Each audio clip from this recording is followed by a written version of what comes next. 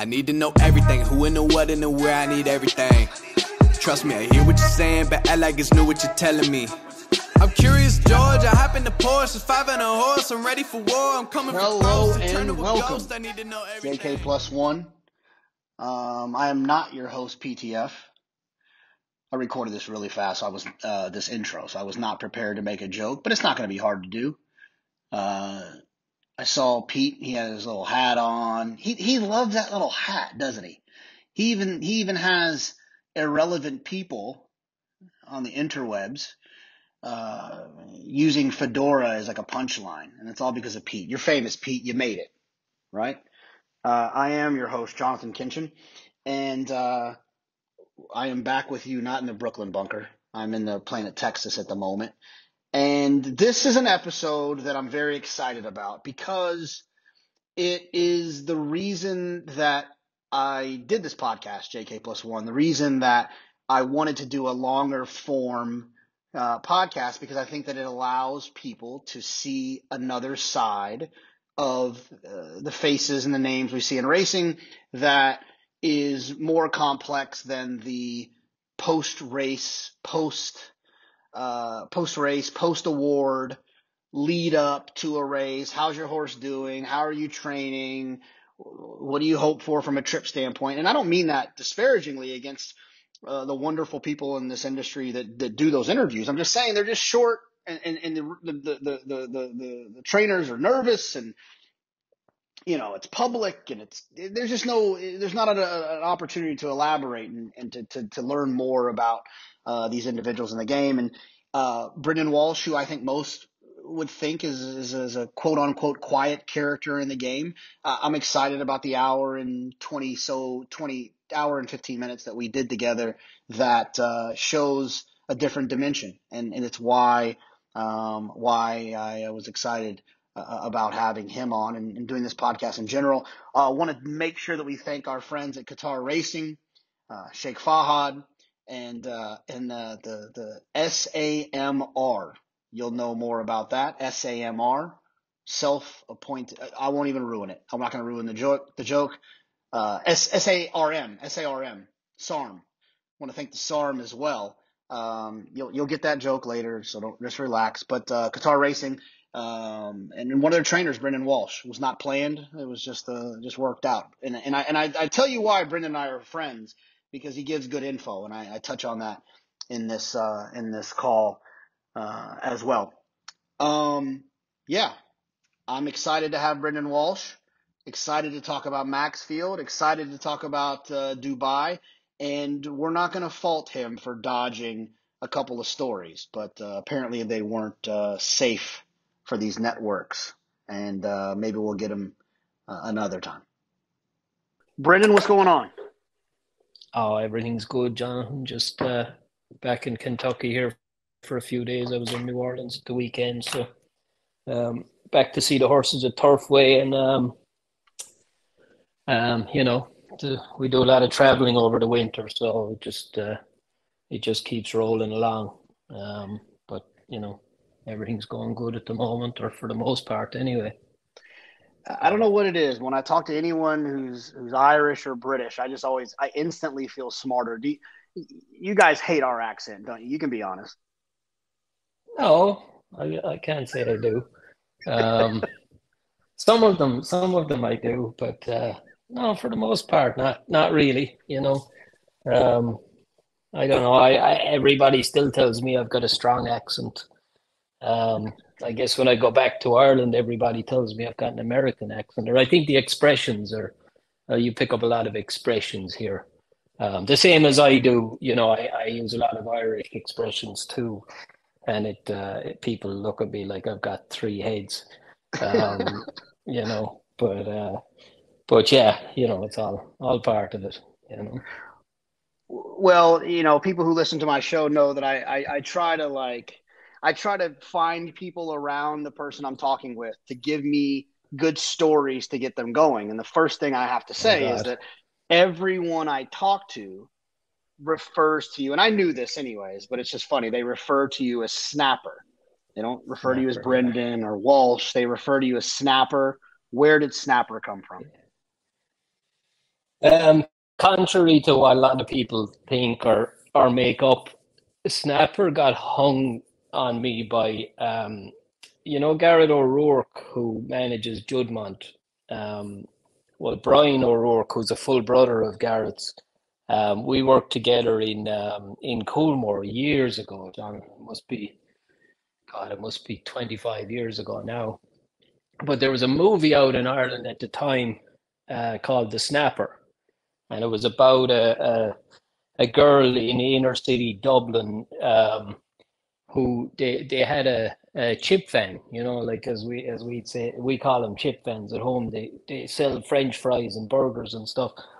But she got pregnant by they didn't know who the years ago we were working in I was working in Coolmore with Brian O'Rourke, who's a full brother of Garrett O'Rourke, who manages Judmont, um, and Liam O'Rourke, who manages Darley in Newmarket.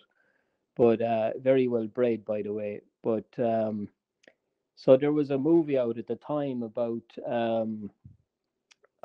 a girl. They owned a chip van. They sell burgers and French fries out of these vans in Ireland, and she became pregnant by. They didn't know who the father was. There was a lot of different stories, but anyway, the baby, or the fetus as it was then, it got referred to as the Snapper, and I was by far the smallest. I was probably one of the youngest too, working in Coolmore at the time. So Brian O hung that on me way back when, and I wasn't called it for years until I pretty much came back to the States, and then I stayed with him when I came back here initially, and he stuck it back on me again, and it's kind of stuck with me ever since. So it's nothing too bad, Jonathan. Just that. I didn't know that you worked at Coolmore. I mean, was it just kind of an introductory young kind of position, or what did you do when you were at Coolmore? I mucked out a lot of stalls. Yeah, I went through a little term there when I was younger, where I did a lot of work on stud farms. I did the Irish National Stud Management course in 91, I think it was 91 or 92, and I believe after that I did a stud season in Coolmore, but there wasn't enough action in it for me. So I went back down the racing route, as it were, again. Um, but it was actually a good thing to do and a good thing to see. You got to work around obviously some great stallions and some great mares, as just to make the connections that we made. I made some great friends back there that still to this.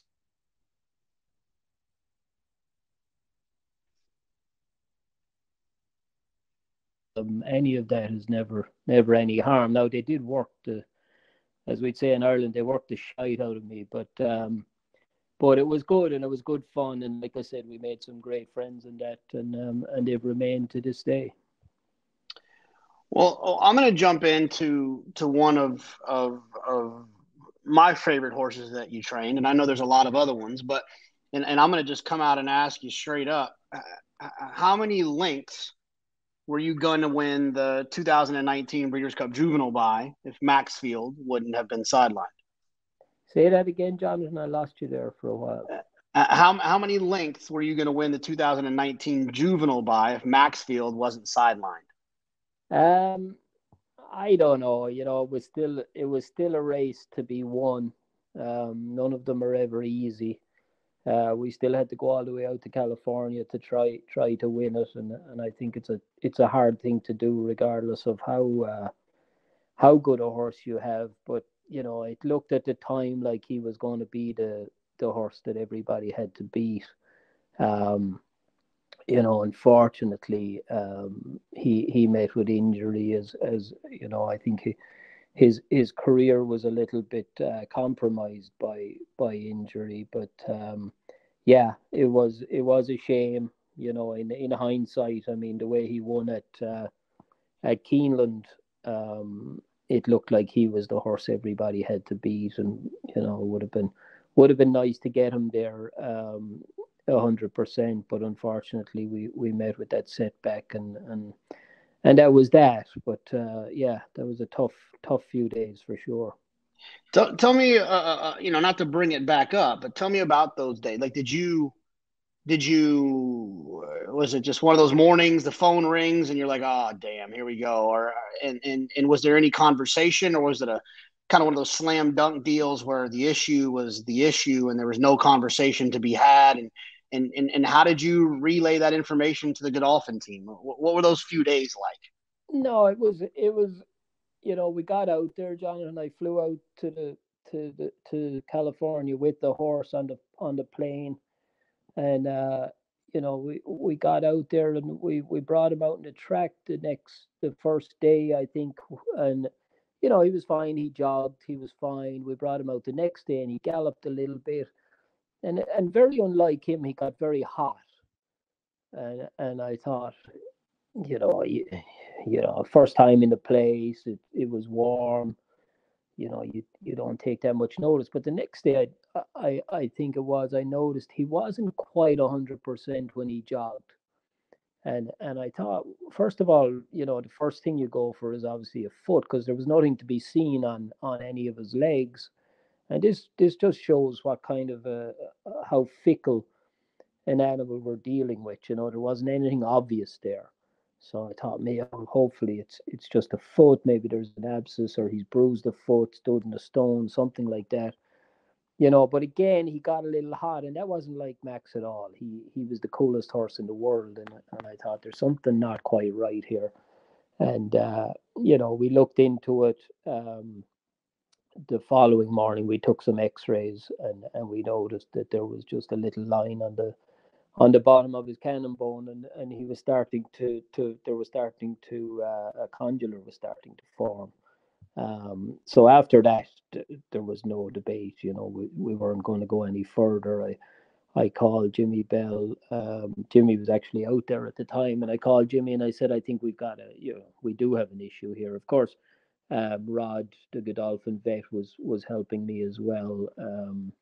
So we X-rayed him, and we saw this, and after that it wasn't an issue. We just had no other option but to scratch the horse, and it was very disappointing at the time. But I'm glad we spotted it, Jonathan, and I'm glad that we did see it, because initially it wasn't something that jumped right out at you, and a lot of the time there isn't an obvious sign of these things, and that's why sometimes we get these catastrophic breakdowns and things, because there's just no way of telling. But thank God we saw this, and we brought him back, and we gave him the time, and let it heal, and we were able to come back with the horse again, which it happened to him twice in his career. And like I said, I think the horse was a little curtailed by the whole thing.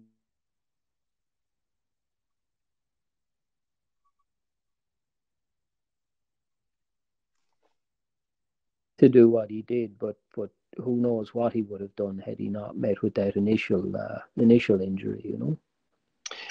Most disappointing event in your training career when you had to scratch him that day, or does something else kind of sneak up, or is that right up there with him? Well, we brought two horses out to the Breeders' Cup that year. And the other colt that we brought out for the juvenile turf as well. Unfortunately, he was scratched out there as well, and so that was very, very disappointing few days. I mean, it was super disappointing. He wasn't the greatest mover in the world.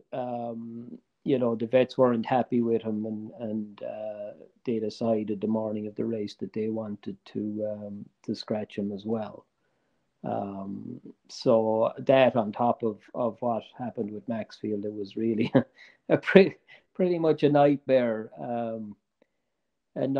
affair, really. So between the whole lot, it was very disappointing. But you know, what can you do? You just you learn to take these things and you put it down to experience and you move on. You know, thankfully we got both horses back again. You know, the following year, and the you know Maxfield obviously that's that's history at this stage. Yeah, and of course, Vitalogy as well. When we were out there, he got scratched as well by the vets, um, which I was very disappointed with at the time because you know the horse was not the prettiest moving horse in the world. You know, I guess they didn't know the horse. We felt the horse was fine, but they scratched the horse the morning of the race, so that added to the whole Maxfield thing was a very disappointing few days. And Um, and Brendan, look, I don't want to, put you in one of those situations, and feel free to dodge this as much as you want to, but like, we've heard this a few times, and we understand why it exists, right? Like, there's this, obviously the horse safety is the most important thing more than anything else.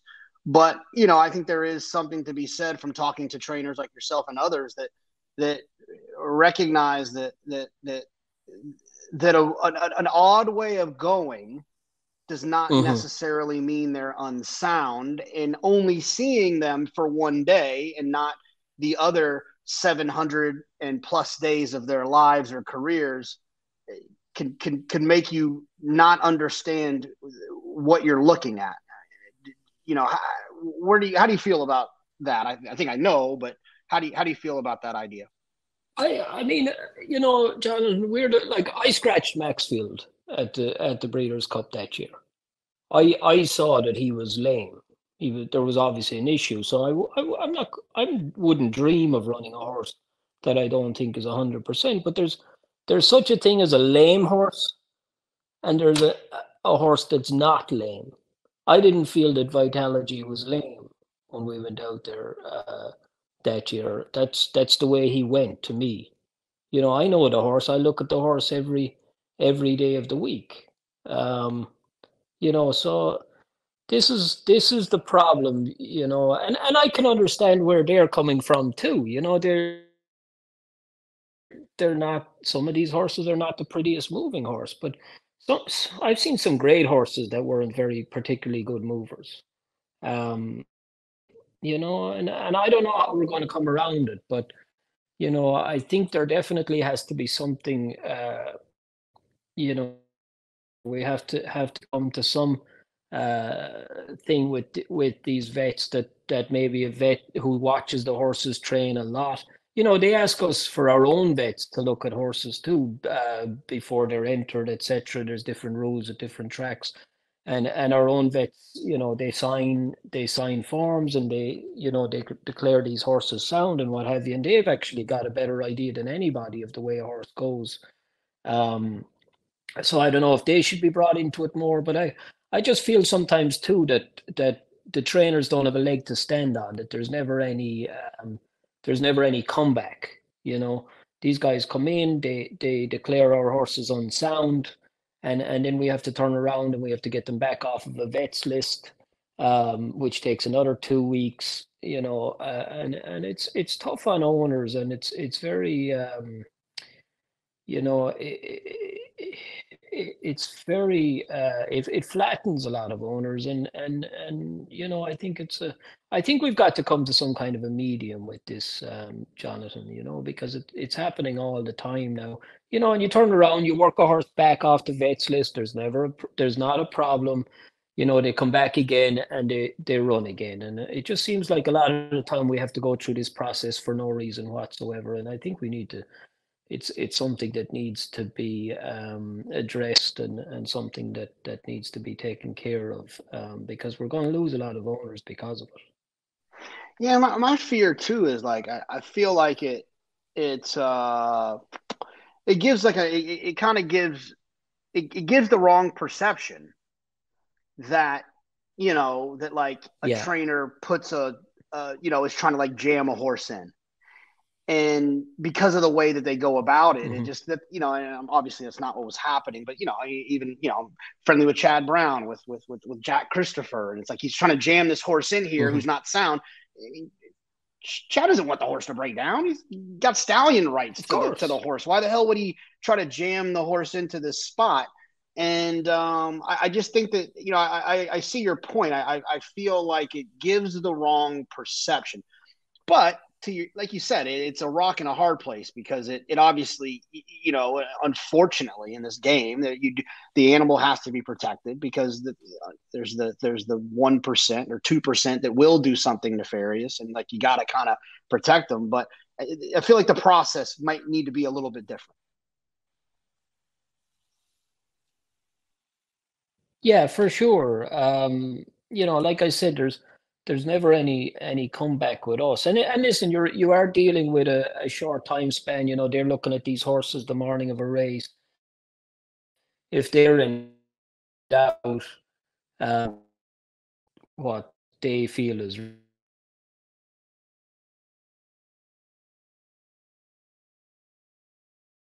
and to come to some kind of a conclusion here, and you know I don't know. I think our own vets should be brought into it a little bit more, and asked to look at these horses. Of course, then you've got you're going to get clashes as well. I don't know if there is a right or a wrong answer, but they've gotten very they've become very strict, and like years ago you didn't have it wasn't as strict, and I don't feel that you had yeah, you probably had more breakdowns and stuff that you maybe don't have now. But I mean, there's just got to be a little bit more of where, like, you look at a horse, and like, if a horse is lame, a horse is lame. If they're not lame, they're not lame. Some of them have short way of going, shuffly way of going. They get warmed up and what have you, and then they're fine. The easy thing for the vets, I guess, is to scratch them. But like you say, then you call an owner, you say that the horse has been scratched down before a race or whatever, and it gives them a, a bad perception maybe of you, then, like, oh, my horse is lame. But it's hard to explain to people who are not horsemen the situation that you're in, and it puts you in a bad spot. Brendan, in your time being around horses, and I do want to get back to your start. It sounds like Mark Wallace at Newmarket was kind of your start. But before we get there, the best horse you can think of that kind of had a shitty way of going. The best horse you can think of that, whether it was yours or another person's horse, that was just a great horse that just didn't jog well, didn't gallop well, but when the gates open, they could run. I think Vitalogy hadn't a pretty way of going, but he wasn't bad by any means.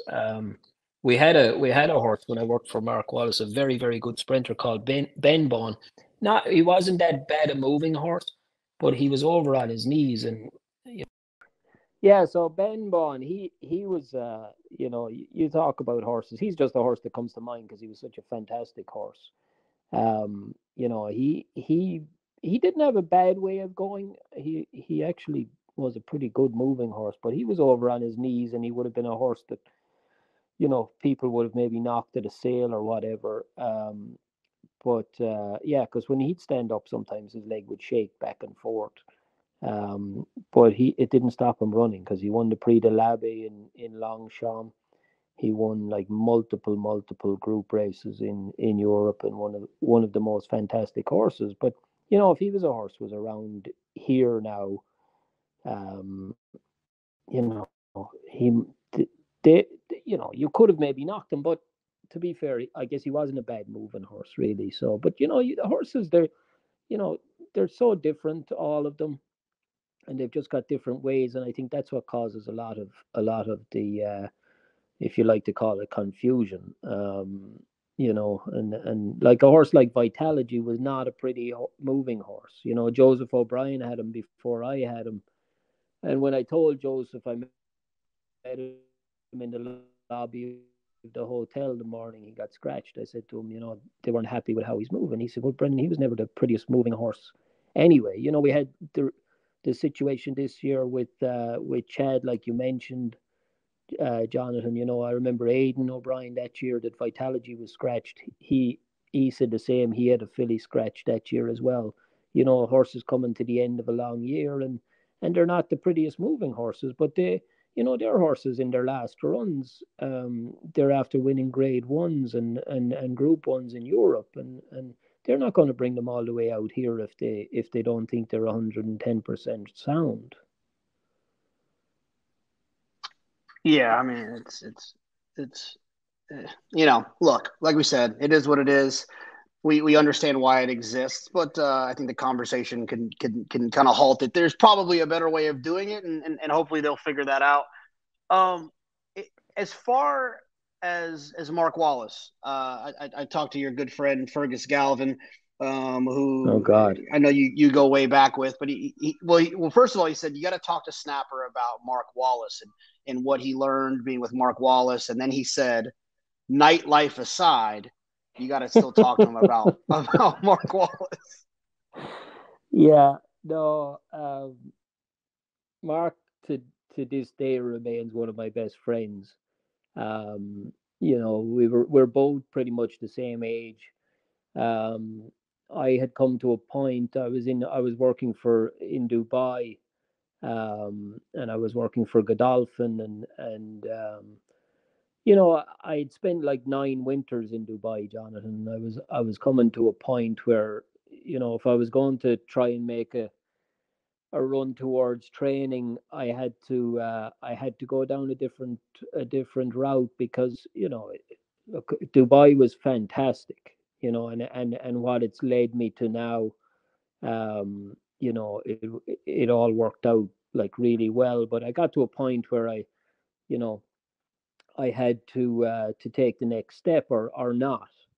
And I was at a point in Dubai where I kind of I couldn't keep going out there for the winters. I had to really put my head down and start to learn the business. And at the time, Mark, who I knew fairly well, but we weren't the friends that we've turned out to be since. He was starting to do really, really well in Newmarket. A young guy. He was starting to win a lot of races, and he was looking for an assistant. So a friend of mine at the time, he still is a great friend of mine, Ted Durkin. He was a fantastic jockey in Europe, rode for Henry Cecil for a couple of years. Ted came to me and he said, "Oh, Mark is looking for an assistant." So, I went back and I called Mark and he said, "Yeah, come on, I could do with the help." So I um, I went back to Newmarket that spring, going into my first year with him, and I ended up spending I think 3.5 or 4 years in Newmarket with him, and they were fantastic years because I was put in at where at ground level, and I saw exactly. Mark had some very very good clients and some big owners and some not so big owners. So it gave me a good look at it from the perspective of somebody who was starting off and starting to do well. And believe me, we did have a lot of entertainment along the way too. Like I said, we were both, God, we were 30, 35 at the time. So as you can imagine, there was a lot more stories to go with it too, because I actually ended up, we used to be we were roomies, and we used to hang out a lot together as well. And there's a lot of stories that I wouldn't like to mention on here, Jonathan. Um,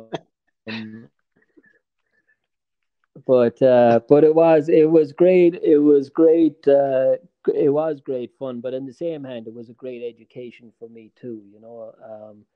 Like I said, I saw it. I saw what it was like from the perspective of somebody who was trying to get going in that, And Mark was he was a fantastic horseman. He trained Ben Bond, who was a top sprinter. He won a Group One for him. And I was around some great people. I made some great friends. Stephen Hillen, who's a great client of mine. Him and Mark did a lot of work together. So I got to know Steve, and a lot of these people that you meet along the way, they're as well as becoming great friends. They're great they were great education for me too, and a lot of them have stuck with me and have been a very big help to me even to this day. I still have some horses for Steve and that, but they kind of you know they design your life, and they they just it's difficult to explain. They just set things out for you without trying to set them out for you, but there were great days back then, and of course Newmarket was great, and we got to witness a lot of great stuff. Royal Ascot and the racing in general in Europe. Ben Bon used to run a lot of the Curragh in Ireland. We got to go back to the Curragh. Of course, I was a great friend of mine was the late Patrick Smullen, and he actually used to ride Ben Bon, Jonathan, and so Pat rode multiple stakes wins on the horse, and Jamie Spencer too, of course, who's another great pal of mine. So obviously we made some great connections and had some great fun along the way. I've never been to Newmarket, but let's just say I was going, and I enjoy an adult beverage. I enjoy some good food. Let's detour a little bit here and give me some. What's the best way to do Newmarket? Like, what's the best way? Where do you hang out? Where do you eat? Where do you drink? How did you do Newmarket? How would you do it now if you went over? Um, how we did Newmarket back then, I think I'd be doing it a lot differently now. We've obviously grown a lot older and moved on, but no, it is a great place. It's the capital, probably the capital of European racing. Really, like it's the biggest training center. I mean, all the big trainers are there. John Gosden, Michael Stout, Sir Mark Prescott. Huge yards. I mean, it's totally different to what you see here in the mornings, John. You have to go at some point and see it, because it is a magical place. Springtime, when the spring is coming in and they're moving towards the guineas, the days of the 1,000, 2,000 guineas. The whole way through the summer, it's there's a great buzz around the place. I was lucky enough a couple of years ago. I was lucky enough to go back and run Extravagant Kid in the July Cup, and that for me was great to be able to go back there and actually run a horse. I ran him in Royal Ascot too, but unfortunately the whole COVID thing was going on at the time, and I didn't actually make it to Royal Ascot. But it is a great place. I've had some great memories there. We've been back for a lot of sales since. If I was you, Jonathan, I would go back there, for like the guineas, or for one of the major sales like the July sale or the September sale. Food wise and stuff like that, it's not the greatest place on earth, but there's some great restaurants outside of the town. It's not far from London. It's an easy place to get to, but I would strongly advise you at some stage, just for the experience, to try to go, because it is something to see. How far is it from London? I'm assuming is it a train to London or a car, or what do you do? Yeah, you can get a train. It's like an hour train ride, an hour and a half in a car.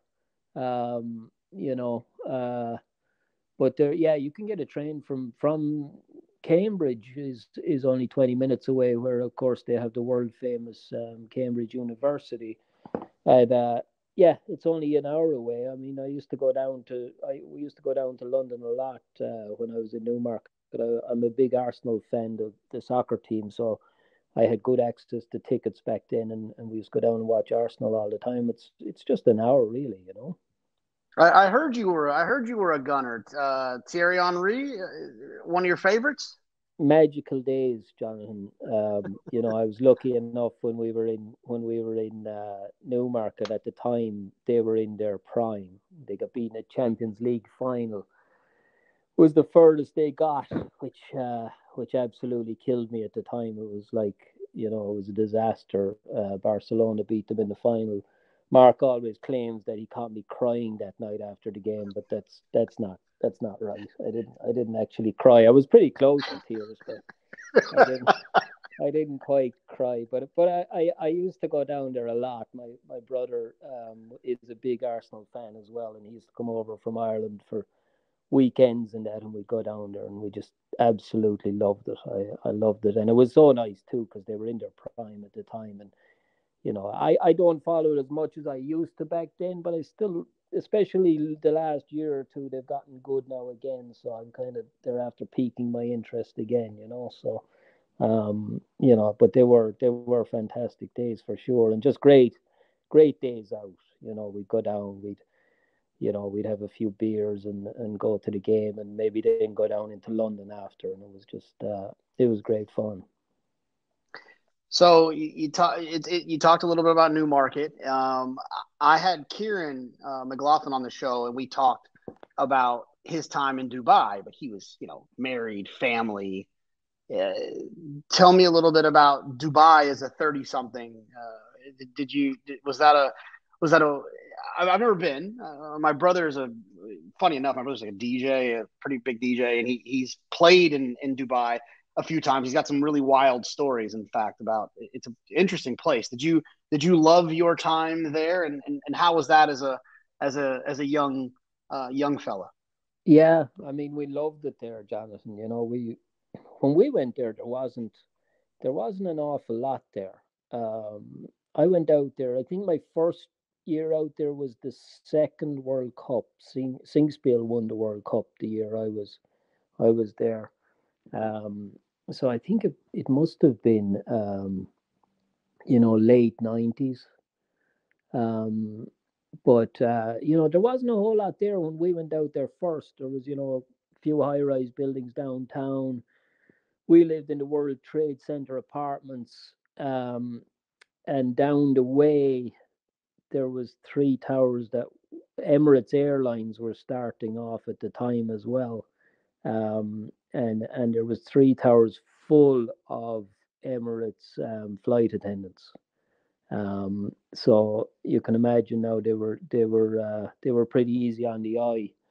And we used to all hang out. There was an Irish bar kind of in between the whole lot. And we used to all hang out in the Irish bar, and we had great fun. I mean, great fun, and we basically watched Dubai grow up because when I went there first, you could go from one side of the city to the other side in 20 minutes. Now it it's not as easy. Now it's unbelievable. I mean, it's a metropolis now. I mean, I went back the year that Plus Caparfe won the Derby out there, and I couldn't believe it because I hadn't been back there for probably 8 or 9 years, Jonathan, and it was like being, we went downtown a couple of times. It was like being downtown Manhattan. So I worked out in Jebel Ali for a couple of years, and there was nothing from Dubai out to Jebel Ali. There was nothing. Now it's just all built up. I mean, it's massive. But we had a great time there. We had a great time. Like I said, there was a lot of expats out there, whether they were Emirates people. Emirates was just getting going at the time. So I think they had like the only flight Emirates might have had at the time was between London and Dubai. Now they go all over the world. It's a massive, massive airline, as we know.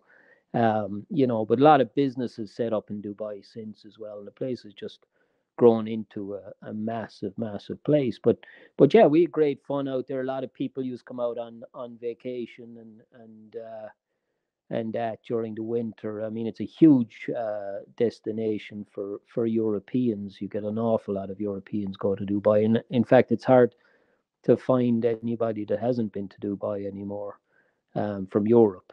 Um, So, but it was a great spot, and like I said, we had great fun out there. You know, you we played a lot of golf back then. Of course, I didn't have a whole lot to worry about back then. I was a rider, and that was kind of it. So there wasn't the responsibility or the workload that we have now. So you know, it was a lot more fun. And yeah, we did have some good we had some good nights out there and made some great friends. When you think back to, and I'll go European for this analogy. When you think of these, young footballers growing up, they think about the red and white of Arsenal, or the red and white of Manchester United, or they these colors that mean that you've made it if you've somehow found them on your back.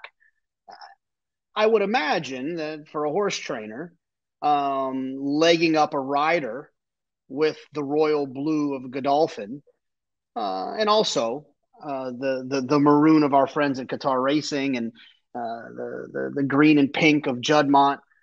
There's got to be a feeling of success that comes with that. Tell me a little bit about how Godolphin, Qatar, how did all of these operations come to having horses in your barn, and how surreal were those moments as a young trainer?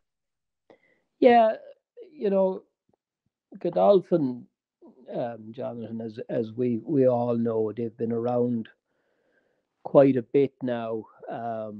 You know, I mean, my whole career really has been, you know, like for literally since I was in my early 20s. I worked at Kildangan Stud in Ireland. Um, you know, for that, which is Sheikh Mohammed's stud. I had my introduction to Dubai through Godolphin. We brought some 2 year olds out there 1 year. So you know the whole Godolphin thing and Sheikh Mohammed have been a huge influence on my whole career from start to finish, and everything we did. You know, it's just it's a privilege. You know, like you just get to work around the most fantastic horses, the most fantastic people. um, like you say, it's a little surreal. I was looking in Palm Meadows recently. I was looking at the colors that we're lucky enough to have in the barn anymore. Like like you say, Godolphin, Qatar, any of them. I mean, it's unbelievable, really, when you stop and think about it. Which I don't have time to do an awful lot, but I've been very lucky, Jonathan. And with them colors and with them operations comes some very good horses. I got lucky. I guess it's 5 years ago now. We brought Plus Caparfe out to Dubai for the UAE Derby, and he won. And when we came back, I got approached by Godolphin to take some horses for them. I don't know if it was the whole thing of going to Dubai that year that swung it in my direction, but they were starting to make a switch back to Kentucky anyway. I think they wanted to have more of a presence in Kentucky. The prize money had gotten a lot better here. And then Kieran, of course, as we mentioned earlier, Kieran was retiring, and that kind of you know it maybe took them out of New York a little bit too, although they still have plenty presence in New York with Billy Mott. But I got lucky at the right time, but I've been lucky enough since. Every year since I started training for them, I've been lucky enough to have some very good horses. So that was Godolphin. Qatar, of course. Fergus, who we mentioned earlier, he takes care of all of Qatar stuff in the States. He also takes care of Mark the Temple stuff. These guys have become very good friends of mine as much as anything, Jonathan. And I got to know. Well, I knew Fergus for a long time. I actually knew Fergus when we were back in Ireland years ago. We used to, I won't say we hung out a lot together, but we knew, we worked in some of similar places. We knew we had a lot of mutual friends. So basically, like a lot of the guys in Kentucky and in Lexington, they've been a big help to me since I came over. But we've had some luck along the way. We've had some fun along the way. Fergus was taking care of Sheikh Fahad's stuff, and they started to send me a few horses. I guess, God, I must have horses 5 years, 6 years now. We got very lucky. The first couple of years they sent me horses. I know we won the sprint in Kentucky Downs 2 years in a row. I think it was Sheikh Fahad's third year in a row. The last time we won down there. So we've gotten lucky, and of course we've had a great relationship along the way, and John and I've just been very, very lucky with all the connections and all the people I've met along the way, and thank God it's all worked out, and hopefully it keeps going, and we can have a lot of success together in the future as well. Now I got to ask you this because I tried to get it out of Kieran. I think he worked for Sheikh Mohammed at a different time. But let's just say that you book a flight on Emirates and you get put in coach. Do you have a phone number that you can call that sorts that out for you, get you put in first class? Well, back in the day, we had them Emirates girls. They used to try and push us up the front of the plane as much as they could, and if they couldn't, they used to bring a lot of the beer and champagne and stuff to the back, so it was like being on business class. But I don't know. I mean, we don't have a direct connection really, but when I went out for the UAE Derby with Plus Caparfe, we couldn't have been treated better. Of course, we were flown out there business class and all, but do I have a direct connection? Not really, but we always seem to wrangle our way up there. Some way or another, we managed to make it work. Well, Bob Baffert will tell you that he's only alive because of Sheikh Mohammed. Yeah. So, yeah, exactly. That's true. Yeah, but no, listen, they're great. I mean, like I said, I've been very lucky, Jonathan. I mean, between them and Qatar and everybody, I just been count myself as very lucky, and we've been lucky enough to come up with the right horses, the last few years as well. And like I said, long may it continue.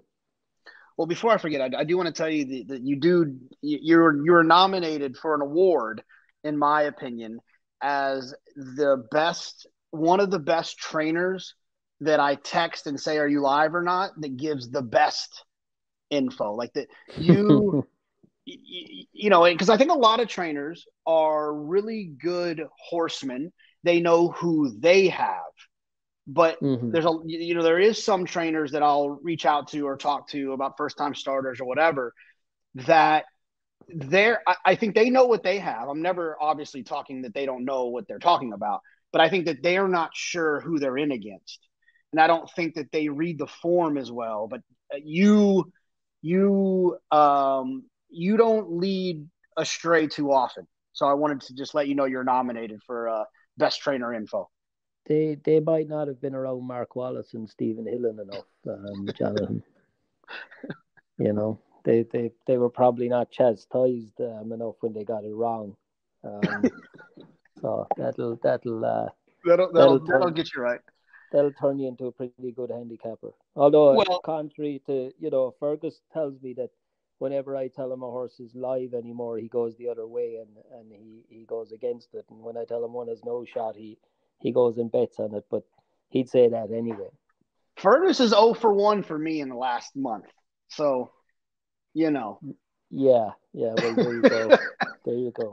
That tells the own story.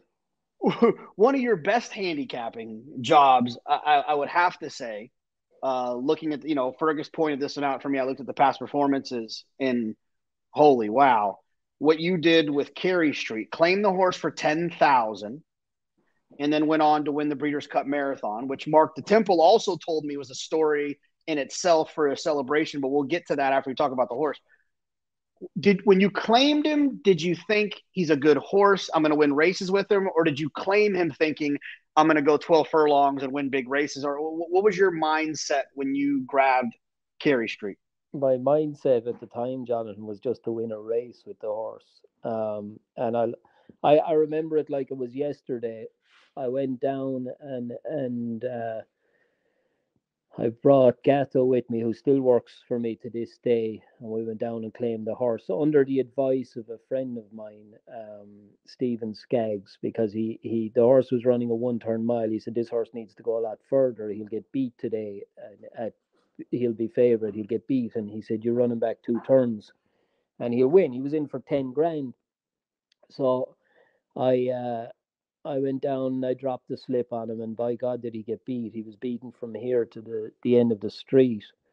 And I remember holding him for a bath after. And listen, 10 grand is still a lot of money in any terms, but at the time, I did not have 10 grand to throw away. And he was acting cheap, John, and I was looking at him and things were just not going very well at the time. And I remember thinking to myself, my God, this is all I need now. I'm after losing another 10 grand on this piece of crap, but we brought him back, and I was still galloping at the time for myself, and we felt the horse wasn't very good behind. We ran him back, I think, and he didn't run any good, but we really worked on getting his hind end right.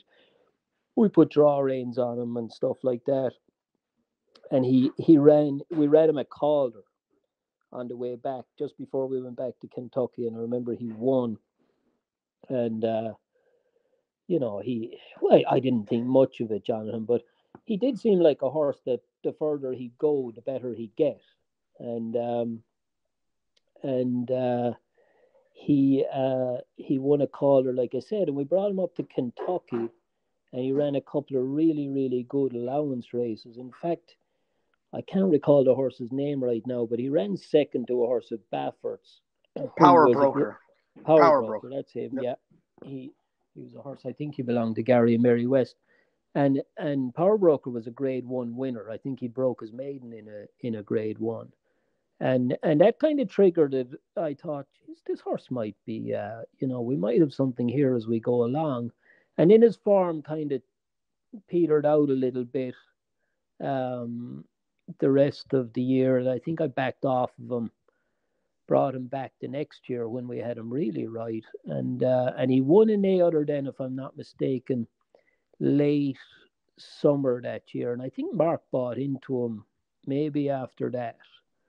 The funny thing was, Jonathan, somebody in California tried to buy the horse as well around the same time, and I don't know, was it the horse's throat? He was asymmetric or something. You see, this is another thing. You get a lot of these horses, they'll be asymmetric on the scope, and people will knock them for it. But I've seen some very good horses that were asymmetric and it never bothered them. What does that mean? I don't want to cut you off on your role on the story. What is asymmetric, though, just for people that don't know? Just on the scope, they've got an odd-shaped epiglottis, an odd-shaped airway, and it's probably a step towards paralysis, but a lot of horses don't paralyze with it. So I guess you're taking a chance to some extent. But the guy who was trying to buy him in California, he knocked him eventually, and he said, I can't get beyond the throat. And I said, that's a pity. I said, because we'll win a Breeders' Cup Marathon with this horse next year. And I promise you, when he won the Breeders' Cup Marathon that year, he was the first man on the phone to me after. He texted me and he said, you were totally right. But lucky enough, it's like we said, it's amazing how things work. Mark ended up buying into the horse. I actually had a piece of the horse the whole time his career was there, and he paid a lot of bills for me, Jonathan, and he was a very important horse because we brought him to Parks that fall, and he won the Greenwood Cup. And I think he was 20-1. Nobody expected it all. And Miguel Mena, the Lord of mercy on him, who we lost last year. Miguel rode him. I didn't know anybody in parks. I couldn't get anybody to go and ride him. But Miguel popped up. He didn't ride a ton of horses for me at the time. And he won on him. And I think we ran the horse back at Belmont that fall. It was sloppy and he got beat. And then we brought him to California for the marathon, and he managed to win the marathon, coming from, like, he must have been 20 lengths back. 17 is what the chart 17 says, but I'm with you. Yeah, and it's funny because I was standing watching the race, and Angel Cordero was beside me. We were in that, there's a little canopy at Santa Anita that a lot of people watch races, and Angel was behind me, and the horse went by me the first time, and I thought, God, this horse, I'm after bringing him all the way out to California for him not to run a step. And Angel said to me, he said, see your horse? He said, he might win. He said, they're going way too fast. And by the time he got to the 3/8 pole, he was in front, and he won maybe by the 17 lengths. I'm not sure. It was probably not 17, but it was a pretty comfortable win, and it was fantastic. Nine and a half, which is close to 17. Yeah, no, exactly. So when you open up like great. That in especially in a marathon race like that, it's like, yeah, no, it was fantastic. And like I said, he was, I owned a piece of him my whole career, and he probably, of all the horses that we've had, John, and he's probably the horse that opened up more of a door for me than any horse that came after. He was the first good horse I had, and I guess that's how you get out there, and that's how people take notice, because the numbers definitely went up from there on. And he was just a fantastic horse. Unfortunately, he got injured, I think, the year after, and that was kind of it. But we found him a very good home, and to this day he's in Lexington, and he's enjoying a good retirement. There's a girl who's a veterinarian in Lexington that has him, and she's given him a great after career, and he's, anytime she sends me photographs or what have you of him, he looks like he's really enjoying his retirement. Why, looking at the past performances and watching you tell the story, why was he so short of a price? I mean, he was 3-1, and like you said, this was kind of your coming out party. So it's not like he was trained by Diodoro, who wins all these marathon races, or it wasn't like it was some Triple Crown horse that, Todd decided to stretch out. Why did he go off at such a short price, considering not how poorly he ran, but the race in which he ran at Belmont? Why do you think he was so short? Was there buzz that week about him? What do you remember? Well, I guess, because he had won a Greenwood Cup and that, and I don't know, maybe the boys had a lot of money on him. Who knows? But yeah, Fergus. Fergus was probably. We'll blame Fergus again for that one. Yeah. But no, it was kind of funny. But I guess he did win the Greenwood Cup, awfully impressive, and his run in Belmont in between was not horrible either. So I guess people felt that maybe he was the horse that was going to go the route of ground. So it's funny. Mark the Temple, and this is my favorite is when I get two stories from the same person, and they said this. I'm sorry, two stories from two different people. It happened with Jacob West. I had Todd Pletcher and Michael McCarthy tell the same story to get me to tell, and so with Mark the Temple and Fergus both said that once you guys won the marathon, it was one of the best days ever. That's what Mark the Temple said. And then Fergus said, it must have been one of Snapper's best days because I couldn't reach him for 2 days after that. See, this is a What was the celebration like? What was the celebration like? this is a controversial subject, Jonathan, because to this day he doesn't believe that, when you've got 50, 40, 50,000 people at a Breeders' Cup, the cell phone reception is not very good. Um, so what was funny was, um, the same weekend we had a filly win in Canada, and she won a stake. And Fergus was in a rush to get her back to Lexington for the sale. So I guess he was trying to call me. The horse won on the Friday. He was trying to call me on the Saturday and couldn't get through. And I mean, I got no calls at all on the Saturday, contrary to what he might tell you. But we went back with the Coolmore guys on the Saturday night, back to a house that they were staying in, and my phone just absolutely blew up once I went into a reception area. And of course, I'm getting all these calls and texts from Fergus. Oh, call me ASAP. What are you doing? They were getting more and more abusive as I was scrolling down the messages. Of course, I will admit I was slightly intoxicated at this stage. And As you should, man. Well deserved.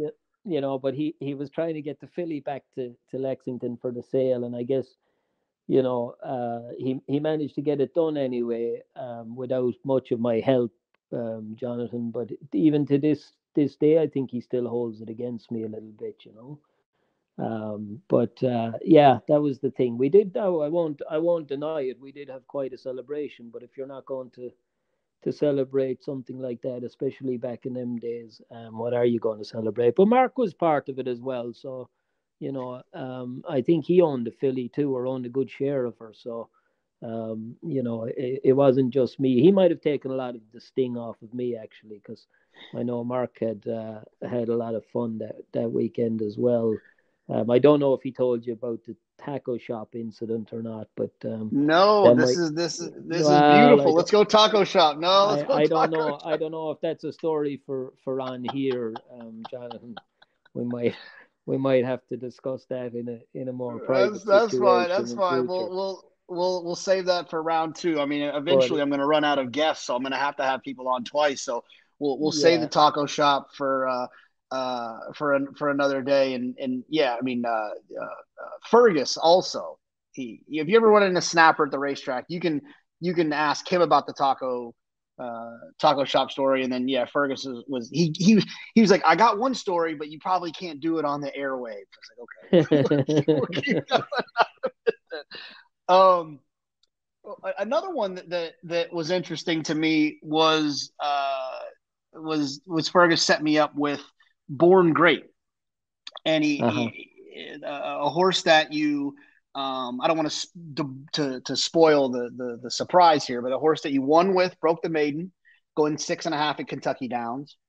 And Fergus tells the story as calling you and asking you, how did the horse come out of the race? And you said, good. And then he said, like, how good? And he said at that point, you realized what he was really asking you. Yeah. I don't know if he really asked me now, John, and I think I was told more than asked. But it was an unusual request. But people do that kind of thing in Europe, and nobody blinks an eyelid. They'll back a horse up at some of these, like the Galway meet or somewhere like that, or people that feel they're on, it's obviously a different system in Europe. But if people feel they're on the right side of the handicapper before they get on the wrong side, they'll bring a horse back and they'll run him 2, sometimes 3 times within a week or 10 days. But yeah, we broke the maiden. It was a little unusual for over here, but broke the maiden. And I think 7 or 8 days later, we ran him back in an A other than at Kentucky Downs, and he won again. But he was a horse that had taken an awful long time to come to hand, and he showed such a liking for Kentucky Downs. I guess we tried to make hay while the sun was shining, and thankfully it worked out. But yeah, I do remember him calling me, and I was thinking, oh, what's he going to come up with now? Um, you know, we call Fergus the SARM, Jonathan, and since it's become almost a name, we've got SARM 1 and SARM 2, but it's just through a friend of mine, another friend of mine who will remain nameless in Ireland. SARM stands for Self-Appointed Racing Manager. So, so I have to deal with a lot of SARMs, and anybody who doesn't know us, they don't know what a SARM is. But now, obviously, once this gets on air, people will know what a SARM is, and I'm sure there'll be a lot of trainers that can relate to it, because we all have to deal with a lot of SARMs, a lot of self-appointed racing managers. So. Oh But, my God, yeah, that's good. That people are gonna enjoy that. I can think I'm laughing because I can think of who those people are, yeah, in lots of different situations. I can, I'm thinking about my friends that are trainers, and they're big owners and who their SARMs are, and it's funny. I know you say it in jest a little bit because Fergus actually is a racing manager, but yeah. I get it. That's Yeah, no, well, everybody gets a kick out of it, anybody that hears it for the first time, they get a laugh out of it. Sheikh Fahad actually loves it. He, I tell him sometimes, oh, I'm dealing with a lot of SARMs here, and he gets a great kick out of it too. So I think it's going to be a universal name now after Yeah, I today. hope so. We're gonna try to get it rolling here. One of the things I thought about when I looked at the Born Great thing that I wanted to ask you about, just for our horse players that listen. Kentucky Downs is tricky for me. Turf racing I consider it to be a little bit more random than dirt racing. I think dirt racing is very formful. I feel like if you get a clean trip, um, the best horse often wins dirt races, but I think turf races, because of the nature of turf racing, it can be a little bit more challenging. And then I think the next level of more challenging is Kentucky Downs, because they're full field. So you're going to have trips, you're going to have these things. But I also think the configuration of that course is a whole nother variable to take into play.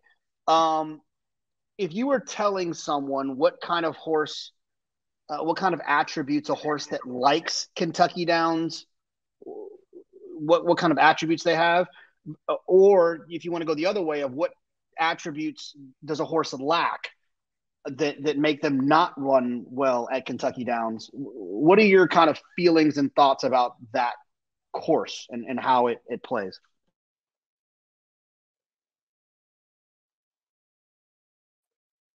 I think around there, they've got to be an athletic type of horse. They've obviously got to like fast ground because you know I know sometimes it can come up a little soft, and sometimes you get the rain and that. But for the most part, it gets quite firm around there, and when it does get firm, it gets firm. So it's fast ground. But I think they do have to be quite athletic. I think even though we've managed to do it, it's a hard place to win with a first timer, like a first time 2 year old that have no experience, because I think the undulations knock them off balance. But on the same hand, I think it's a great experience for a young horse. You see a lot of horses that have run there, they come back, and if they've run decent, they'll come back and they'll run really well next time out. I think they learn an awful lot. It's been a lucky track for me. Why I don't know. I guess I've got plenty grass horses, and we've been lucky around there. Like we were saying earlier on with Sheikh Fahad, he brought over two nice horses from Europe to win the 3 year old sprint down there. Most recently, the Learjet, who was a very very good horse in Europe anyway. And I think if they're used to the undulations of the gallops and the tracks in Europe, I think that gives them quite an advantage as well.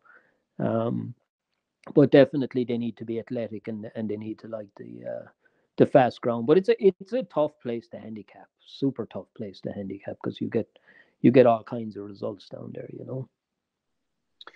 Yeah, and do you find yourself pointing towards it now because of the money, or I mean, obviously you want to win at Keeneland, um, especially your operations, and you have well-bred horses, whether they're mares or they're colts. So winning in front of that audience is always a good audience to win in front of. But do you find yourself pointing to Kentucky Downs because of the money? Yeah, I mean, we do. We obviously Sheikh Fahad's a big client of mine. He likes the place. He even came down and attended the races there last year for a couple of days. So it's a lot of fun. Obviously, the money is a lot of fun too if you can get your hands on it. It's yeah. I mean, it's gotten huge, really, comparison to what it was. And I guess, yeah, because of the money, but it's become very competitive now too, and you need a good horse to win at Kentucky Downs. The standard wasn't as high years ago, but obviously you bring the money, as has become the way with Kentucky in general. I think, Jonathan, you've an awful lot of a lot of the bigger outfits now moving towards Kentucky, and you put the money up and they'll come. And it's been a big boost for Kentucky racing, as it should be, because the best horses in the world are Kentucky breds, and the racing the standard of racing, I feel, should follow. So it's one of the factors again in Kentucky that's making it the place to be. Before I let you go here, I'm going to selfishly tell you about two horses that you trained that I loved. And they're not like these over the top types, but Temple City Terror, who made me smart on TV one day. Mm-hmm. I was bullish when she broke her maiden at Churchill, and she was 5-2 that day. It wasn't like she was whatever, but I was bullish. I loved her, and then I chased her in a lot of her subsequent starts and just kept Mm-hmm. chasing her and kept chasing her. And then I finally got rewarded when she won at 7-1. And then I've just been chasing her, chasing her, chasing her. And then she just really found her home going longer on the grass. Just tell me a little bit about Temple City Terror. Yeah, she's been amazing, Jonathan. She's listen. Whenever you have a horse like her that's been in the barn for years, they become your favorites. She's just a like she's undescribable. I mean, she's gone from I think she took nine starts to break her maiden. I mean, I have to admit, like, I was getting ready to run her for a tag, um, because she was getting close and she was knocking on the door, but it took her forever. But once she broke her maiden and once we stretched her out, she's turned into the most fantastic mare. And I think now it's not so much even the stretch out. I think she's just a very good filly. Like, she's just matured so well. She never has a bad day. She loves to train, goes out there with a march on every day, and she's one of the type. She's the type of horse that we all fall in love with, because she's a trainer's dream. And she's gotten from strength to strength. And I think, you know, she's a 7 year old now. We still have her. Um, she's not a million miles away from making her first start for this year. And I can't see why she couldn't have a very, very good 7 year old career year as much as anything. We've managed to keep her in training, and I think she's just getting better, Jonathan. So I can't see why she couldn't have her best year ever this year again. January 28th, 2017. I wonder that if we were friends at that point, if I would have texted you that morning and I would have said, "Hey, Snapper, you got this Ghost Zapper filly in at Gulfstream. Uh, do you like her?" What would you have told me when Proctor's Ledge went off at 49-1? I think I'd have told you that she might have been in the first five or six. Um, I was actually on my way. It was funny. I was on my way to Ireland, and it was the greatest day. I think I was going home on vacation, and I was going through New York, And when I landed in New York, I turned my phone on, it blew up, and I thought, oh, this is either very good news or very bad news. And everybody was on about Proctor's Ledge. Congratulations! I think she was 50-1. When I got to Ireland that night, I had another stakes winner at the fairgrounds, so that's why I kind of remember the day even more. But when she won her A other than Jonathan, I guess it was about a month later, and she absolutely trounced her opposition that day. That's when I thought, we're onto something here, because that filly was one of the very few that didn't show us an awful lot at home. I ran her again. Miguel Mena rode her first time out at Churchill. I think it was November of her 2-year-old year, and she was just very immature. And Miguel came back. She kind of ran around the back of the field and passed a few horses at the end. And he said to me, he said, "This filly's all right." And I said, "Really?" And he's like, "Yeah." He said, "I think this filly could be okay." And we brought her to Florida that winter, and she was working away, but I didn't think she was anything special. But just with racing, John, and like she won that day.